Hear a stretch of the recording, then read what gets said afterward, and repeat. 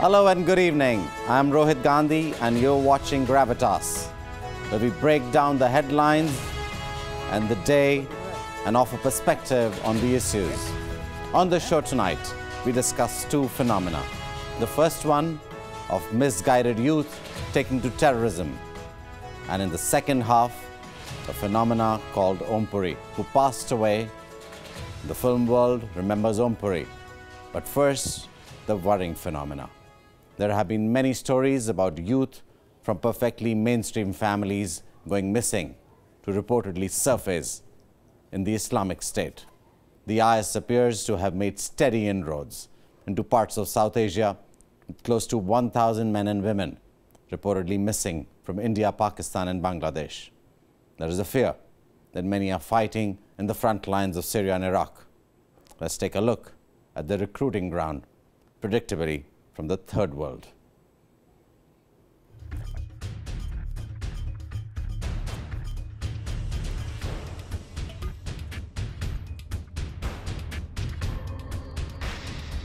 They were neither poor nor illiterate. On the contrary, many of them were from average middle-class Indian families with engineering and medical degrees to boot. Yet they disappeared in small groups of ones and twos at varying times over the last year or two. Security agencies suspected them of being influenced by the Islamic State propaganda. No one heard about their whereabouts until now, that is. Indian intelligence agencies claim to have stumbled on some leads that might point to the presence of nearly 22 of them in Afghanistan. Some reports indicate that they might have been traced to the eastern Afghan province of Nangarhar. It's not immediately known how many of them might be from the southern Indian state of Kerala. But among those who disappeared were boys and girls and couples in their 20s and 30s. All belong to the districts of Kasaragod, Kozhikode, Kochi and Palakkad. The males were mainly Christians or Muslims, but the females were Hindus who had converted to Islam after marriage. The emir of the Islamic State responsible for Kerala is said to be Sajir Abdullah Mangalasheri, an engineering graduate. If their disappearance was a cause of concern for India, then the reported relocation of some of these Islamic State cadres from the outfit's redoubts in Mosul in Iraq and Raqqa in Syria to closer home in Afghanistan is a bigger worry. Kerala is not the only breeding ground for IS recruits from India. Mumbai, the de facto economic capital of India in the western Indian state of Maharashtra, is equally vulnerable. For instance, 5 members of a family were among those who left India to join the Islamic State. The family comprised a couple and the infant daughter and the husband's 2 cousins, one of whom was a medical practitioner. Ramesh Ramachandran, WION. Joining us on this discussion is WION's senior correspondent Ramesh Ramachandran. Ramesh, would you say that these disappearances and surfacing in the Islamic State are sporadic instances, or do you see a bigger story here? Rohit, there definitely seems to be a pattern to what we are seeing happen in our neighborhood. And the motive could be more sinister than one had imagined or anticipated, given the fact that India, which is already vulnerable to terrorism, especially state-sponsored terrorism, would now become even more vulnerable to lone wolf attacks, especially those of the Islamic State kind. That said, the shift from, or the relocation of some of these IS cadres from West Asia, from Syria, from Iraq, and their relocation now to Afghanistan is even more worrying for India, because this brings terrorism and the specter of terrorism even more closer to India's borders. So India could certainly do well with fewer terrorist groups in its neighborhood than what they already are. Rohit? So Ramesh, is there something unique about Kerala that makes the mainstream people more vulnerable than any other state? Not really, Rohit. Kerala is not an exception. I mean, the IS seems to enjoy in a pan-Indian popularity, as it were. We've seen more cosmopolitan cities across India, including Mumbai, which is the de facto economic capital of India, fall prey to the IS propaganda. For instance, as we reported in our story before, there are so many instances of families, 3, 4, 5 people of a family moving en masse to West Asia to join the Islamic State. But that is peculiar in the case of Kerala, because Kerala, by virtue of being a state with high literacy rates, a very progressive state in many ways, yet it has fallen prey to, more and more people are falling prey to the IS propaganda. So that is a cause for worry, no doubt. Thank you, Ramesh, for that perspective on the story. A very important story which Ramesh will be watching.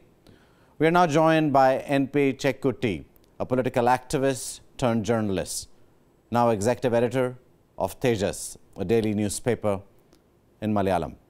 He also has worked in Deshe Bhimani, Indian Express, and in the past in many other editions.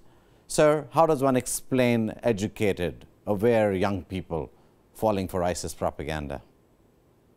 I have a serious reservations about the kind of, complete, the kind of campaign that is going on all over India. That Kerala is becoming the center of Islamic terrorism in the whole country. This is completely wrong. Because, in the case that you have referred to of the 21 youngsters who have disappeared from Kerala, there is absolutely no real hard evidence that they have joined any of the terrorist or militant ranks in either in Iran, Iraq, or Afghanistan, or in I think it's simply to be proved. The second thing about this disappearance is that they have been religiously, what is called extremely religious people. What's called extreme religiosity creates a lot of problems. And these people have actually gone to a place called Dhammaji, where a Salafi religious group has been having their religious center. And of course, the Salafi is full of Islam, is creating some problems all over the world, and the youngsters are being misled into very wrong notions. But I have never seen, I am a Kerala journalist, I have been working in Kerala for a long time. I have never seen any report from the family, because they have families back home in Kerala, which say that any of these people have been actually being got into any illegal activities or terrorist activities. Of course, they have been misled in. Sure, Mr. Chekkutti, but do you see it challenging in the long term? Do you think there needs to be a little more careful look at if they are landing up in extremely right-wing organizations, then there needs to be something done in the long term?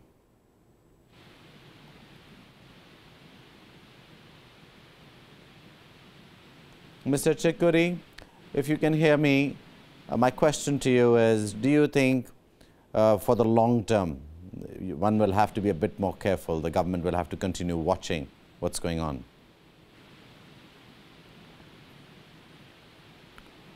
We've lost Mr. Chekkutti. I think we're going to move on from here.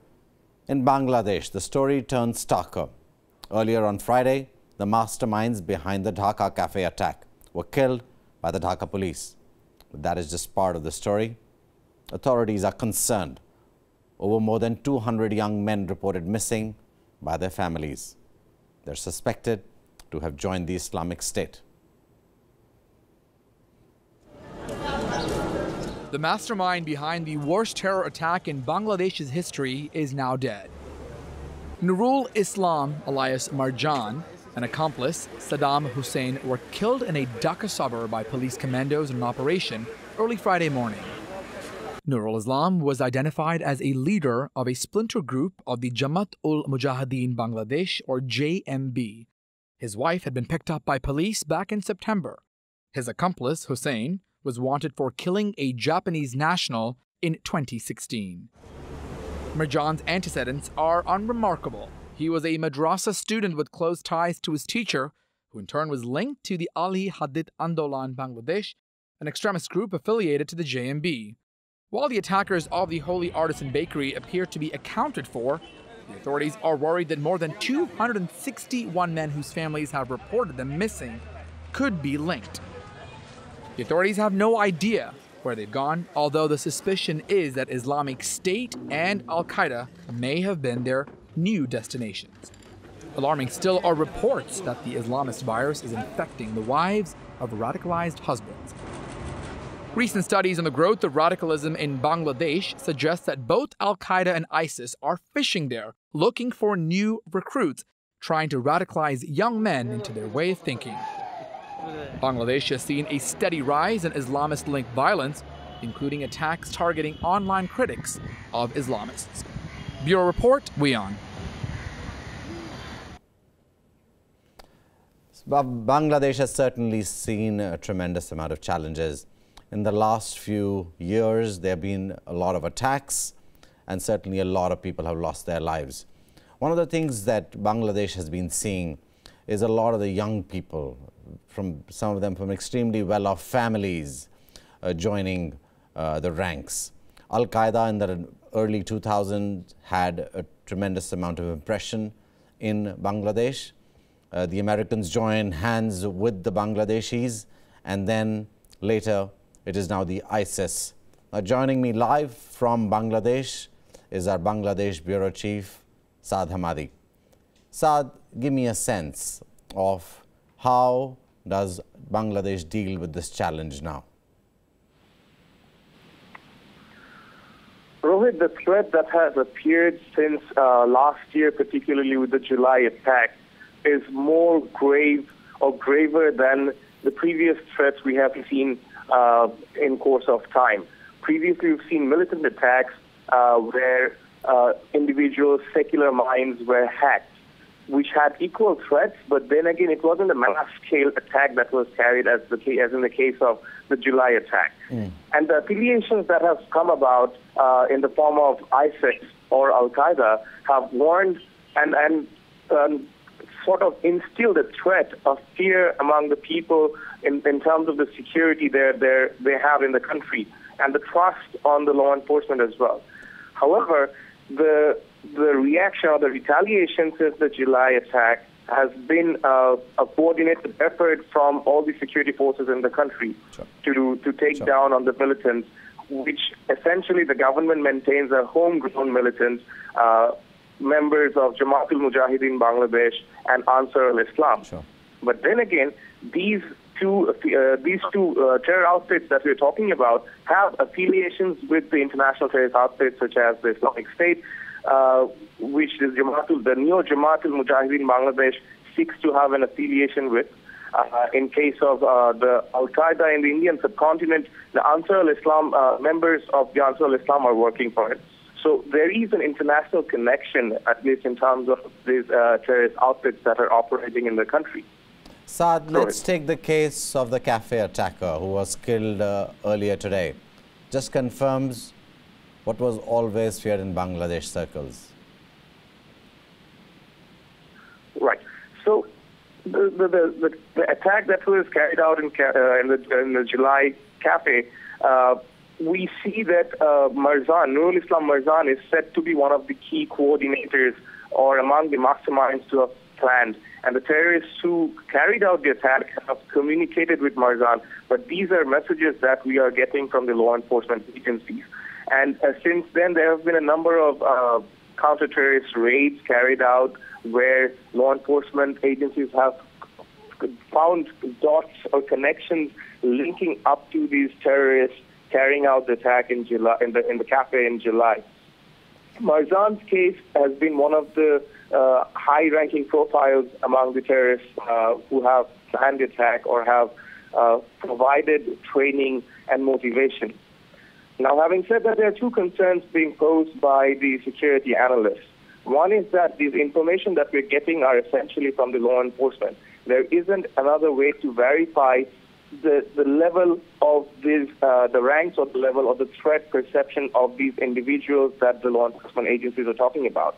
The other fact that security analysts point out is that there may be more sleeper cells in the country which are not explored. The fact that these high-ranking or the leadership that's being talked about in case of JMD or Ansar al-Islam, what they're pointing out is that terrorism is not confined to just high-ranking members of the terrorist outfit. There could be other sleeper cells or networks that these law enforcement agencies need to keep a close watch. Otherwise, this may go out of hand again. And they also point out that there is possibly a sense of hibernation and awkward silence in the country that may break out bad unless there is close watch on this situation. Sure. Saad, when you look at Bangladesh's physical situation, it's certainly protected. It's got India on one side and then Myanmar on the other. The other day when we were looking at the United States, we were talking about how it could prevent an attack after 9/11. And we realized that because it was so secluded, they could actually weed out a lot of the elements. Bangladesh is pretty much in that position. If it wanted to, and if it was tough on it, it could weed out all of these outside influences. Do you think going after the sleeper cells is an extremely important task that the Bangladesh intelligence and the administration needs to do? It is of high importance for Bangladesh to actually dig out these sleeper cells if there are any, as it is pointed out by the security analysts. But look, having said that, there is also a political connotation behind these extremist elements that we're talking about. The fact that there is an Islamist party we have in Bangladesh that we see, Jamaat Islami, which the government, the ruling party always points out has an affiliation or some level of involvement in this terrorist outfit, is also something to be looked at very closely. But then also we have seen these terrorist links during the other times as well. Now, the connection that we see is quite global. Although the issues might be very local, but the influence is coming across from all the way to Syria to even in India. There is a connection. There have been affiliates or members who have been hiding in India from Bangladesh and vice versa. Sure. Saad, thank you very much for that perspective. We now move on to Pakistan, another country where the ISIS is spreading its tentacles, and if anything, so freely. Even though the Pakistani authorities deny any footprints of the ISIS in the country, intel sources in Pakistan claim that dozens of families have migrated to live under the so-called Islamic State in the Middle East. More on this by our bureau chief, Taha Siddiqui. At first, there were only reports of militants leaving to join Islamic State group when they were driven out by military operations in the tribal belt. But now recently reports have emerged that population from mainstream Pakistan have also left the country to join their ranks. Security sources claim that dozens of families from Punjab province have gone missing, with relatives contacting the police to ascertain their whereabouts. Following which, investigations by the authorities have revealed that such families have migrated to regions in Syria and Iraq under the Islamic State group control. Given that Pakistan has major fault lines on sectarian grounds and a large radicalized youth population, experts believe that the country is a fertile ground for ISIS recruitment. While Pakistani government denies any presence of IS group in Pakistan, two of the recent suicide bombings in the country were claimed by the group, forcing authorities to crack down on Sunni extremist groups who are believed to be acting as a conduit between the militants in Middle East and Pakistan. Observers also feel that since IS group is being pushed back in its home ground, Pakistan may see a return of these splinters back home with a dubious baggage. And if such a trend continues, the country may witness a new wave of violence and extremism. In Islamabad, this is Taha Siddiqui for WION. Moving on to the story of how these Islamic groups certainly are constantly challenging administrations in South Asia. But what we have to look at is their spread across the world, not just in South Asia, but globally, whether it's in the UK or anywhere else. It's possible to address these issues. In Britain, every week, over 60 children under the age of 18 are at risk of extremism and are being referred to a counter-terrorism program. Some British Muslim leaders have condemned the program as a spying operation, but police insist anti-extremism course is a fundamental requirement to fight homegrown terror. Our London bureau chief, Mandy Clark, reports. Keeping the streets of Britain safe is the goal of the anti-terrorism program PREVENT. Around 8,000 people have been referred to the program over the past 4 years, and an alarming 8% of those were under 10 years old. Police say the scheme has played a major role in stopping more than 150 attempted journeys to conflicts in Iraq and Syria. The government claims the program de-radicalizes those at risk of extremism and deters them from committing acts of terrorism. It also provides help and support with jobs, educational opportunity, and housing. Though police recognize that some communities were very suspicious of PREVENT, it called the criticism of the program hysterical. The majority of the cases referred to the program are related to Islamic extremism. But Muslim groups have called for a review of the strategy, saying their community has been unfairly targeted, with too many referrals unsubstantiated, and even teachers obliged to report suspicious extremist behavior. However, a recent internal government review of PREVENT recommended it should be strengthened, not undermined, and put forward 12 suggestions on how to reinforce it. Mandy Clark, WION, London. We're joined live by our London bureau chief, Mandy Clark. Mandy, your story certainly sounds encouraging, but the worry is children as young as 10 are having to attend these programs. What is your understanding? Well, the principle here is faith schools, and particularly Islamic schools. Britain in the past had an issue with them because they didn't have their eyes on the curriculum, and they found that at least 6 schools were at risk of radicalizing their pupils, and some were closed down, and now those other ones have been extremely monitored. But children start going to school around 4, so by age 9, there is a high chance they will be at risk of being radicalized. You know, just a few years ago, I was in a de-radicalization center in Swat in Pakistan, and then there were stories also coming out about de-radicalization centers in Saudi Arabia. A lot of what they call the bad terrorists, which attack their own countries, countries will work, trying to reduce those. But at the same time, groups have been talking about how people are being trained to fight terror from the inside, and a lot of them really are intelligence agents. Do you think it's creating an atmosphere of mistrust within the Muslim community itself? I think there's no doubt that the Muslim community feels that they're being unfairly treated, that they're being targeted.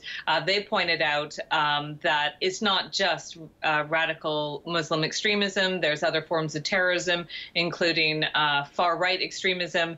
But they seem to, the Muslim community in Britain seems to be under the microscope, and every time there's talk of terrorism, it always seems to be radical Islam. So they feel unduly scrutinized, and that there have been too many cases where Muslims have been referred to these programs and they weren't a real threat. So they feel like it's a way the government can spy on the community. Now, I was seeing a program which was coming out of the BBC.